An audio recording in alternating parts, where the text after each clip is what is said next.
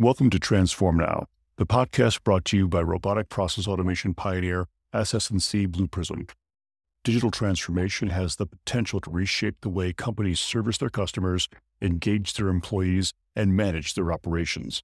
Whether you're looking to develop strategies, tactics, or best practices to positively impact the future of work, or you're curious to see how other companies have successfully navigated their digital transformation programs, then this podcast is for you.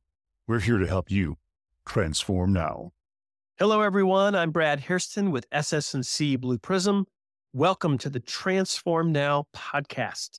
Today, I'm thrilled to have as my guest Miguel Carrasco, Global Public Sector Lead at BCG X and based in Sydney, Australia. Miguel has been on the podcast once before, way back in 2021, when he joined me to talk about the future of work in the public sector. Today, he and I will be talking about how technology leaders can get a handle on a number of converging issues that are bearing down on them. Welcome back, Miguel, and long time no see, my friend. Why don't you update us on yourself and your role at BCG? Thanks, Brad, and great to be with you again. Hello to all of your listeners. I am pleased to say that life post-pandemic is certainly treating us very well. There's lots of great challenges around to work with our clients on. And as you said, one of the key things that's happened since we talked about last time was we have established a new unit, a tech build and design unit called BCG X, and I actually now lead the public sector industry stream for BCG X. Well, the formation of BCG X certainly is a very big development since you and I last talked, and congratulations on your role in the new organization. Tell us more about it. And one question I have is, are you the first of the big three to create something like this, a dedicated technology arm, or others doing the same? I think you'll find that sort of the industry has been responding to clients' needs for support in designing and building great digital products and services, particularly ones that are enabled by data and increasingly AI. And so what we found is that there was this period over the last 4 or 5 years where we had to, in respond to that demand, develop rapidly a number of units and capabilities in data science, in corporate venturing and innovation, in technology, architecture, engineering, and so on. And the feedback we were getting from clients was that we had something quite unique in when you combined all of those things with our traditional core strategy, function, and transformation capabilities that clients understand and know us very well for. When you combine all of those things together, we actually had quite a compelling and unique value proposition that was not really met by anyone else in the market. And in order to make it easier to bring those capabilities together at the right time for clients, we brought all of those data, digital tech, talent into a single unit called BCG X. And that has helped us streamline the process of integrating those functions and capabilities. And I think in the market, it's also helped us reposition what BCG is known for and making sure that people are aware of just how much capability we have to help them not just do the strategy and transform, but also actually do the design and build and launch of great digital products and services. That makes sense. Well, Miguel, earlier this year, you collaborated with several BCG colleagues on a really good article that talks about this new era of technology we're facing and the pressing issues that tech leaders will need to address going forward. And I got to tell you, after reading it, it gave me a whole new level of respect for CIOs and CTOs. Their plate is definitely loaded right now with a lot of things to figure out. So I'd like to dive into the areas that the article addresses, if that's okay with you. Perhaps we could start by talking about how technology leaders can move beyond aspirations and really embrace this idea of cross-functional teams. That's certainly a struggle for most organizations to do that well. And the article called that out and talked about the importance of bringing those two together to share common goals and to work together productively. Talk about how that can happen.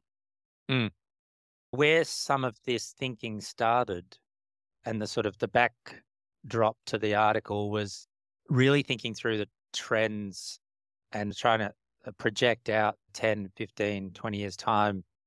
What do we think the future of the tech function is? And as you said, there's been like a lot of demand on the technology function. Everything these days is data and tech enabled. So there's been huge pressure to not just run all of the infrastructure and operations, but doing all these projects that require tech expertise and talent and capabilities.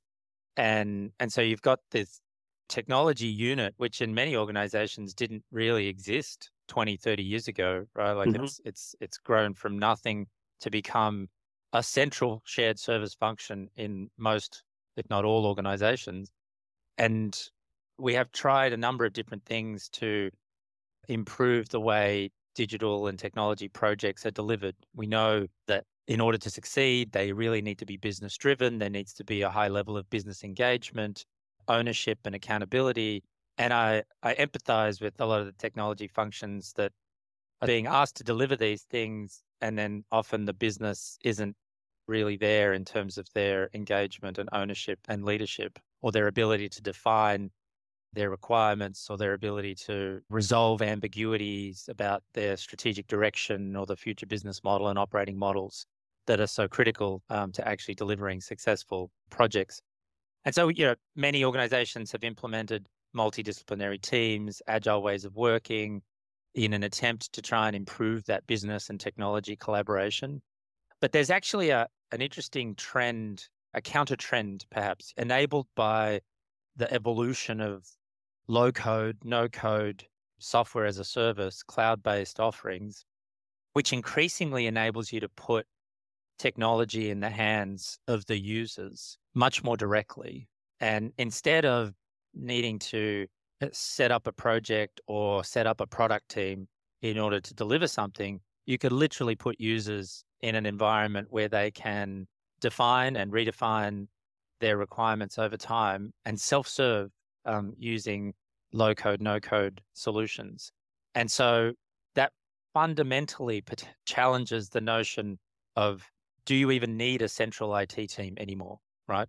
Do you just give the business access to these low-code, no-code solutions and let them solve their own problems, meet their own needs, and evolve the solutions over time as they're required?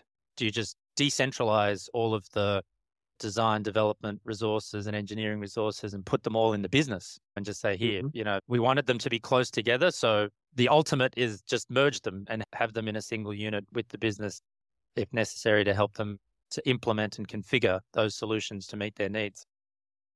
I think that's a potentially quite a provocative and challenging statement to make. And I don't think it's true. I don't think you can just do away with the technology function, because the reality is, in order for that kind of model to work in a large organization, you would need to have some common platforms. You'd need to have some standards, guardrails. You'd need to have some architecture to enable interoperability between different teams working in different products and solutions.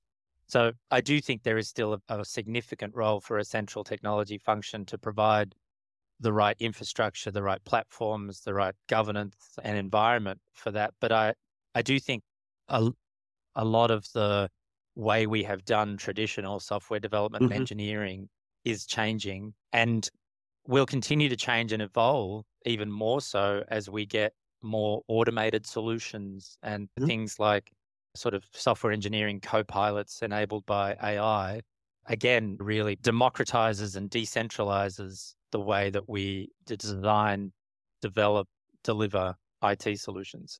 The article says that the tech function must be seen as a partner in, not a barrier to, innovation. That's a pretty huge paradigm shift in most companies, isn't it?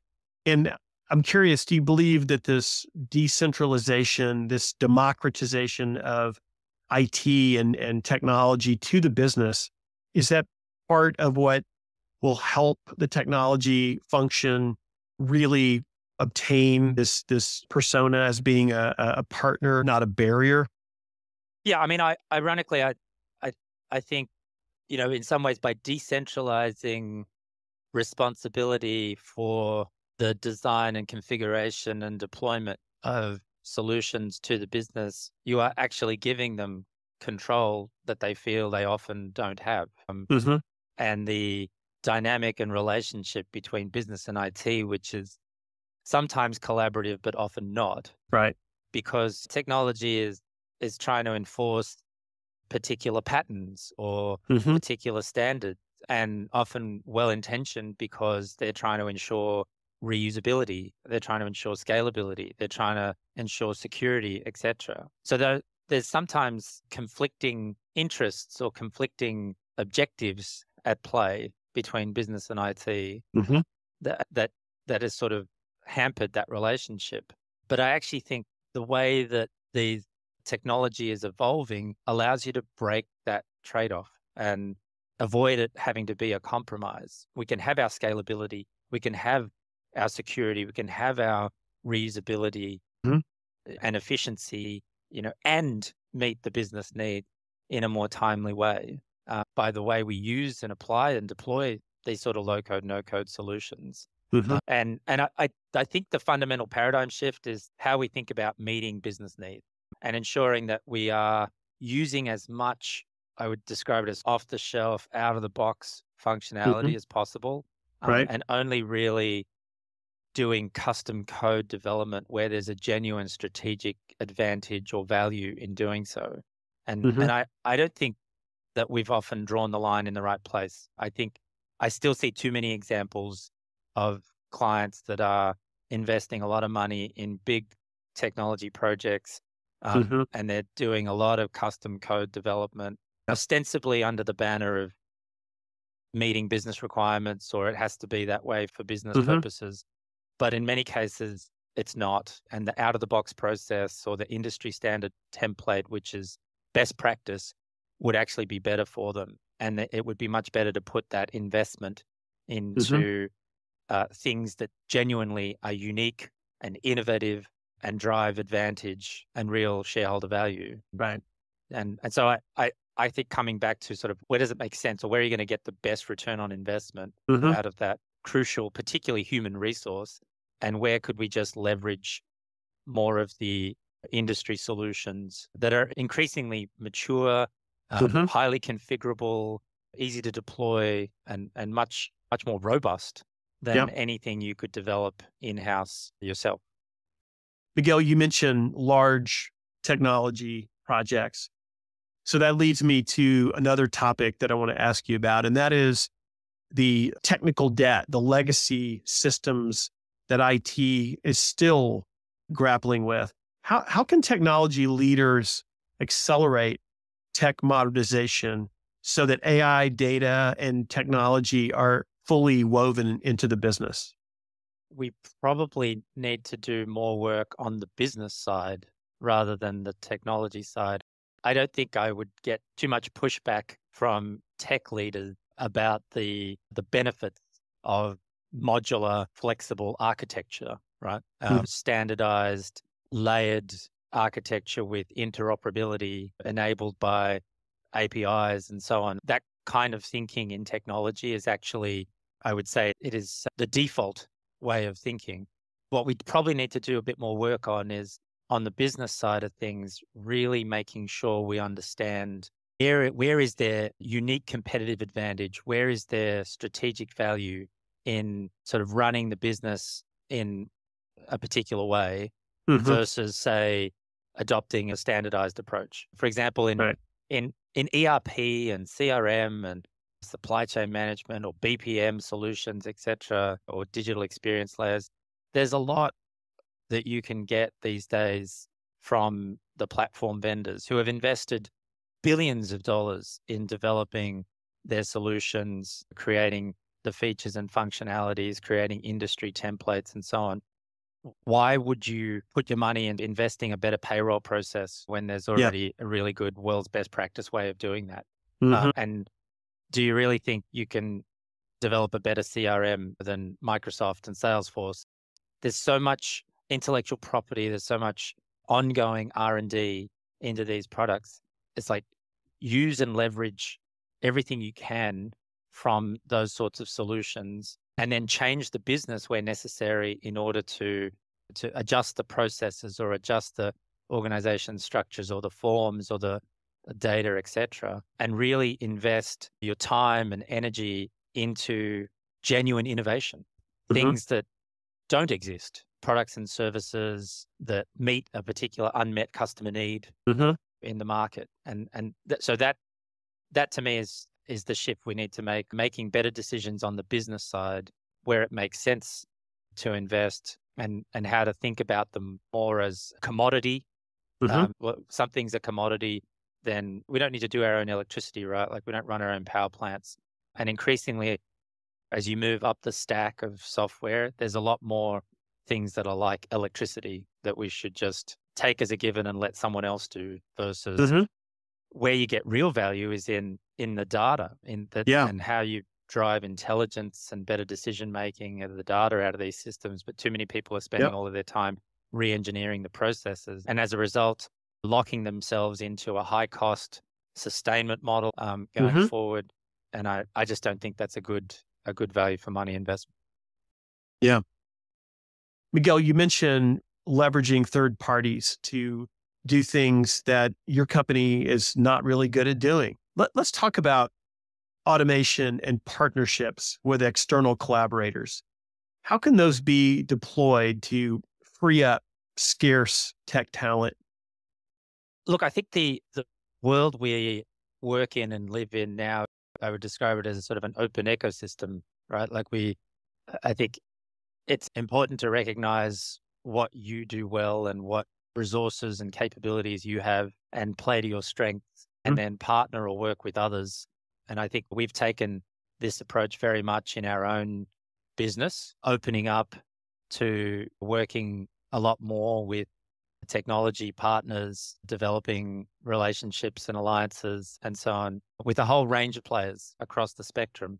And what that has enabled us to do, for example, is to be able to offer clients a more integrated solution, or to take a more end-to-end approach, and in some ways be very disruptive to traditional markets as well. By working with technology vendors and technology partners, you can actually come up with a value proposition that is genuinely unique, that wouldn't exist otherwise, that no one else offers.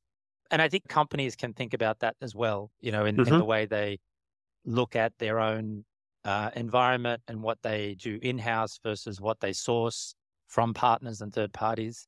There's advantages in working with others. As I mentioned earlier, the level of R&D and investment that people are making in those products, you can't match that internally. And increasingly, as we move more into things like artificial intelligence and the development and investment required to create and sustain some of these capabilities, it's really going to be a shared resource or an open resource.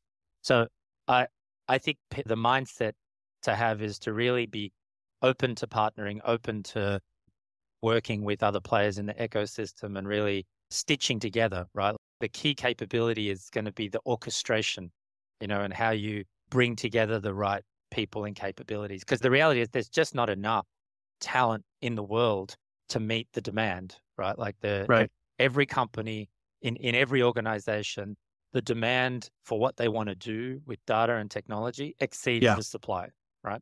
Sometimes by multiple factors.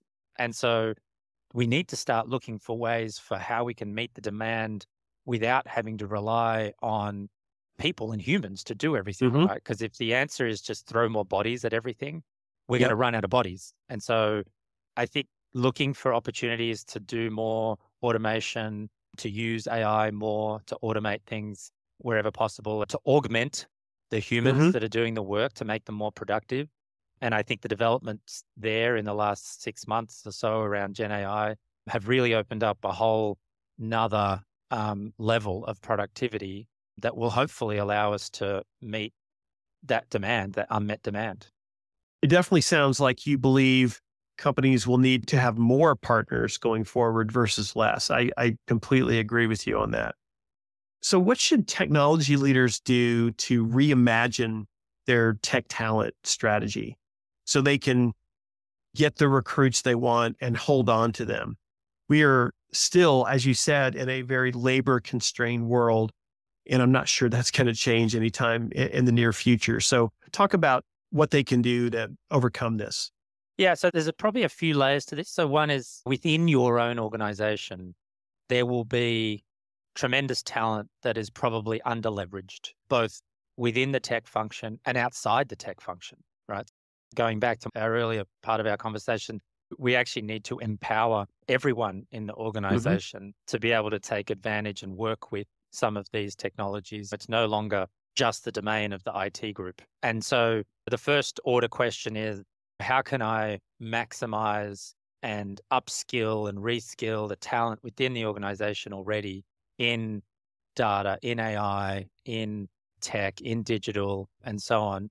Because that is the easiest place to look and the one that will probably give you the best return in the short term, right? And I think a lot of organizations actually underestimate that. They think they've got to go outside and hire in the market. And the reality is when you do that, you're in a very competitive market. And so if you're relying on external recruitment to meet your future data, digital tech needs, I think you're going to end up being disappointed about the pace with which you can attract the right talent. So doing things like internal academies, digital academies, data academies, mid-career upskilling and reskilling programs, looking in non-traditional talent, thinking very laterally about where you might find talent. There's been some really good analysis done by the World Economic Forum and other people like BCG and Fathom and so on that looks at the similarity of tasks and functions between jobs. And you can see that there are pathways, career pathways for people.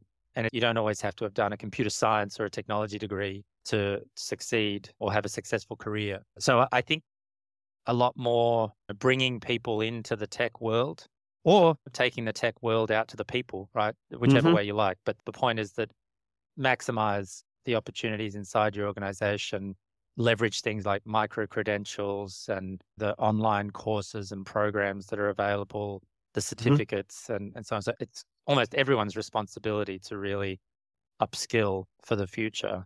And then beyond that, I guess, investing in collaborations with universities, industry alliances to really try and tap into potentially, again, workers that may not be thinking about this as a career. And actually, there are plenty of people out there that are looking for work as well. So how can you create bridges and pathways for those people to be part of this? I think that's important. All very interesting ideas. And I love the career pathways that you talked about. And I've read a lot of the Fathom point of view on that. And I love it. The idea of accountants being really good resources to convert into cybersecurity resources, some correlations that you wouldn't naturally think about. And we also have, untapped talent in parts of the population, like people with disability. I've seen some terrific programs creating pathways for, say, people with neurodiversity and becoming data scientists or working in the technology space. And so, I think really opening up to sort of non-traditional talent pools can also help us meet some of our diversity and inclusion objectives as well. Yeah, totally agree. So one more really big topic to cover with you from the article, and it's one of the more complex ones, the whole topic of regulation, AI and data oversight, but also mixing in cyber risk. And then finally, just all the expectations that, investors and shareholders and citizens have for organizations to be more environmentally sustainable. That's a lot of stuff that's bearing down on companies in general, but IT is certainly feeling the brunt of that. So talk about how the tech function can help the business thrive in this environment. You're right. There's a lot of pressure on organizations these days, and it's, I think, only going to increase as we're seeing at the moment the push to introduce more safeguards and regulations around the use of AI, for example. So I'm optimistic generally, though, about the potential of technology to help solve some of these challenges as well. I do think it is incumbent on tech leaders to step up and help the rest of their organizations, because they are in some ways best placed and the most knowledgeable about both the upside and the potential opportunities, but also the risks. And I think in general, taking a risk-based approach, I think is sensible, not being fearful of it, but being responsible, and we talk about this a lot, about this idea of responsible AI and responsible technology. And there's been some really good contributions in this space from a number of different thought leaders about how to ensure that technology and evolution, adoption, and so on, that it is genuinely benefiting humanity, and that what we're doing and how we're doing it in a way that doesn't erode human rights, and it hopefully actually enhances it, that it doesn't erode privacy. There's a risk, of course, of these things, if they're done poorly, can have a lot of negative consequences. But on the flip side, if they're done well, it can actually improve and enhance some of these things. And so my hope is that by having an open, mature, transparent conversation about these things, we can avoid the extremes, of catastrophizing or evangelizing, and actually stay more in the sensible center and have a balanced discussion, being aware of the risks and putting in place approaches to manage those risks in a way that doesn't impede innovation and doesn't hamstring us from taking advantage of the benefits and opportunities that all of these technologies bring. Yeah, it certainly feels like IT and risk management, those two functions are going to have to be two peas in a pod going forward. They're going to have to be even more tightly correlated. It'll be everyone's responsibility. It's not something you can delegate to like the chief risk officer and say it's their problem. Right. It's something I think we all have to take ownership for if we're going to use the tools, and we need to do that responsibly. Much the same way that if you're going to get in a car and drive, then you have to be aware, you have to know how to drive, and you have to be aware of the risks and drive safely and responsibly. And I think the same is true of technology. Right. So Miguel, to wrap up, I want to ask you, as the global public sector lead for BCG X, to share your thoughts on the advent of generative AI, such as ChatGPT. We've talked quite a bit on the podcast about GenAI, but we really haven't touched on how it will impact the public sector. What are your thoughts on this? You can look at this through two different lenses from a public sector perspective. One is as a user of the technology, like any other organization, and what are the use cases and applications of it in order to improve policy, improve customer service, improve regulation, improve operations, and so on in government. And there's some great examples already of different governments starting to experiment with GenAI and things like ChatGPT, et cetera.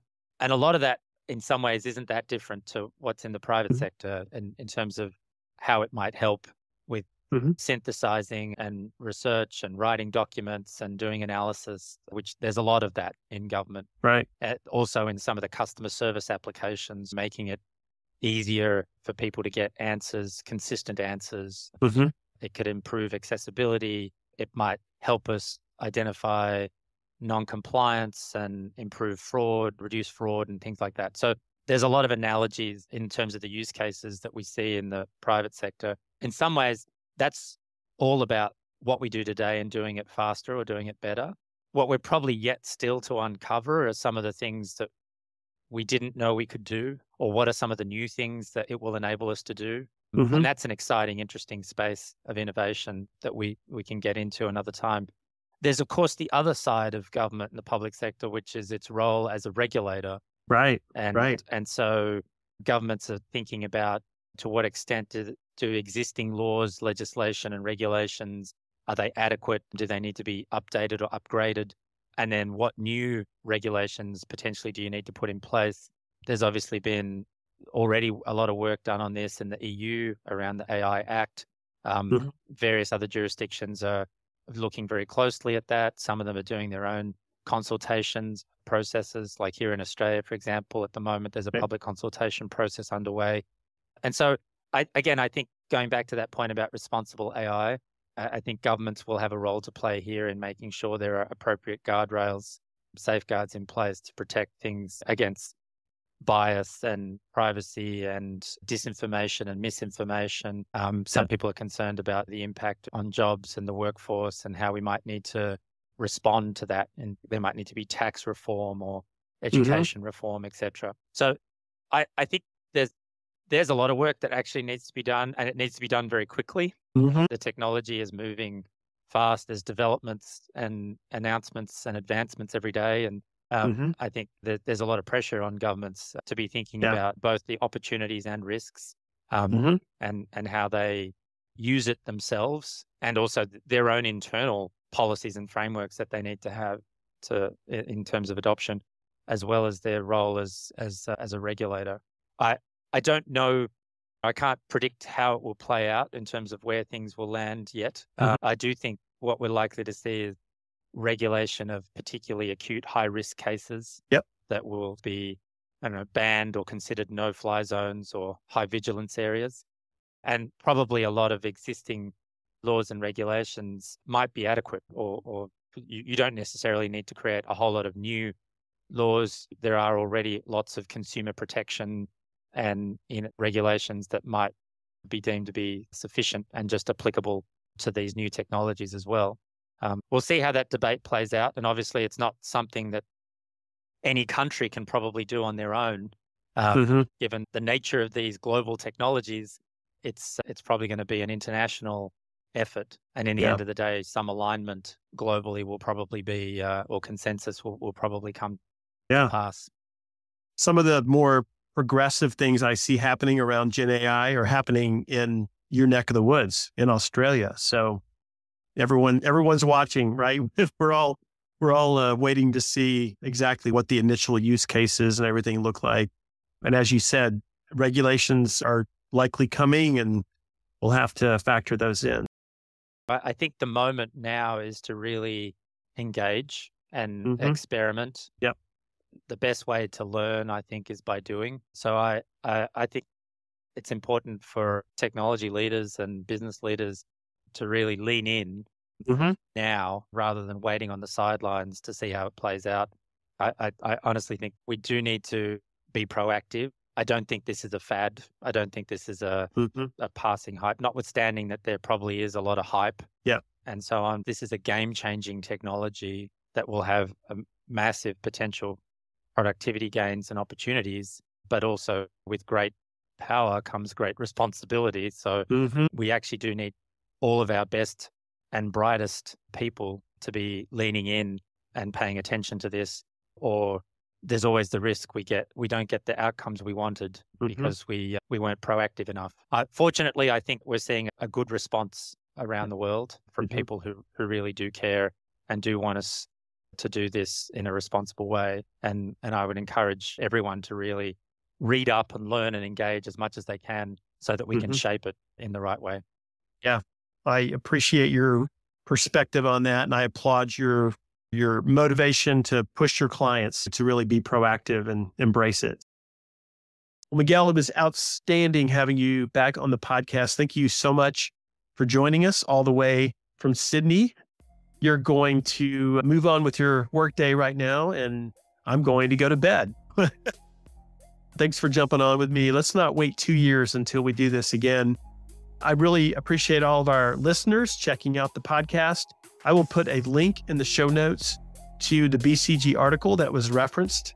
So thank you again, Miguel. I wish you the very best. Thanks very much, Brad. It's a pleasure to be with you again. Thanks for tuning in to Transform Now. For more insightful discussions on digital transformation and more, check out our podcast channel where you'll find all of our previous episodes. And to make sure you never miss an episode, subscribe to the show on your favorite podcast player. And if you like what you've heard, please leave us a review. For more information about digital transformation and the future of work, check out blueprism.com to learn how SS&C Blue Prism's digital workforce is enabling enterprise transformation now.